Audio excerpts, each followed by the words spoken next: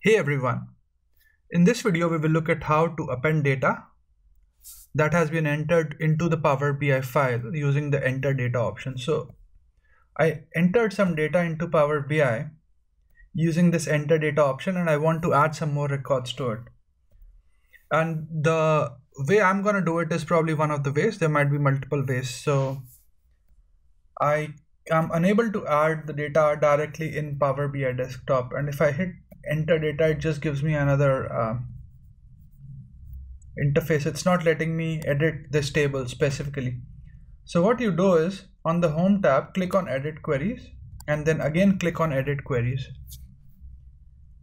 and it opens the Power Query editor for you. And on the source tab under query settings applied steps, on source you can see the gear icon, so you double click that. So let me go back. What you need to do is select the table where you entered the data, go to the source as here and double click it, and it will give you that option. And then you can probably add 5 and we can say test 1 2, and I will just hit OK. So we've just added an extra column, and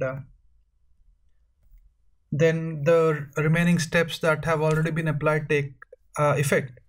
So in this video, just to cover it or recap it, what we did was we learned how to append data to a Power BI file where data has been entered using the enter data option. It just sounds really confusing, but you get what I mean.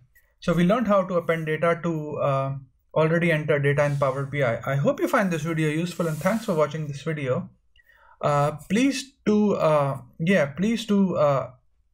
subscribe to my channel and like my videos if you enjoy what I'm doing. Thank you.